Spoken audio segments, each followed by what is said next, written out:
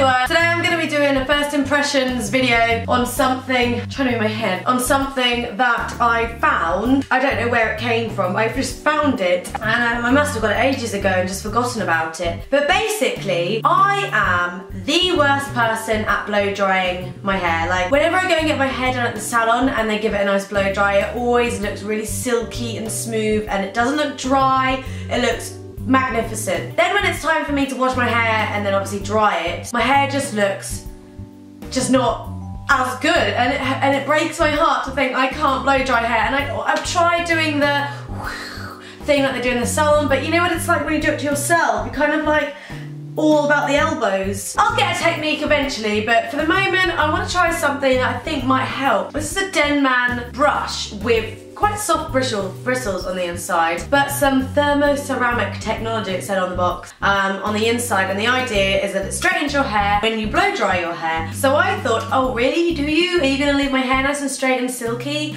So I thought I would give it a go. Yeah, so it's got these really soft bristles on the inside, similar to the bristles on Matthew's beard comb, and similar to those really, really soft bristles that you get.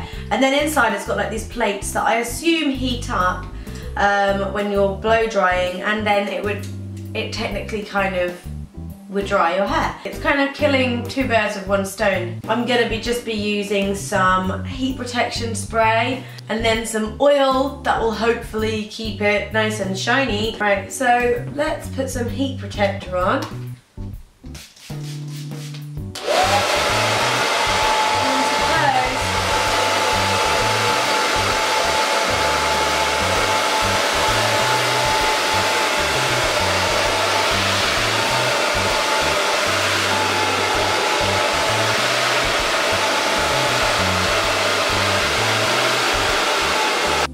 Kind of straight, that part does.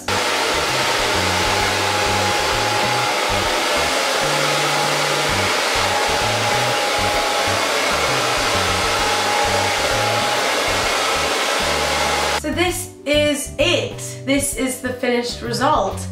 Not gonna lie, I am actually very, very impressed.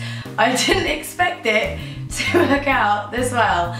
I literally just used this and this to get my hair this straight, and this is actually quite warm still. So obviously the heat from the hairdryer heats this little bad boy up, and this is still hot. And this was the result. I didn't use anything else. I didn't expect it to work that well. I didn't know what to expect, that's why I was kind of trying it out, doing the first impressions.